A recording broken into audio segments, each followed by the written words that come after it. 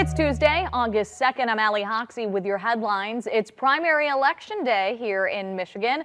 The biggest contest is the Republican race for governor. That includes 5 candidates. There are also congressional races and so much more. Polls are now open until 8 o'clock tonight, so you have some time to get out there and make your vote count. You can find out much more information on all the races on our website, WXYZ.com. Today is National Night Out, a day where police departments across the country come together to strengthen relationships with their community. It all started back in 1984. Police departments partner with other local organizations to host festivals, block parties, and more. And tonight, the Waterford Police Department will participate in National Night Out. They will be having an event at the Waterford Police Headquarters from 6 to 9 o'clock at night.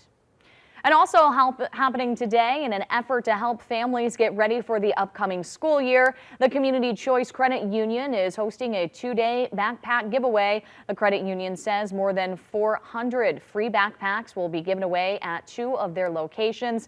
The first giveaway is happening today at 4 o'clock at the Community Choice Credit Union on Farmington Road and 5 Mile. That runs until 7. The second giveaway is tomorrow at the location on Biddle Avenue in Wyandotte. That is going to be happening from 2:30 in the afternoon to 6:30 at night.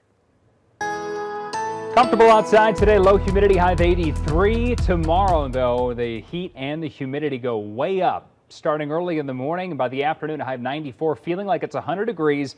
That leads to the chance of strong to severe thunderstorms anytime after 2 p.m. through Wednesday evening.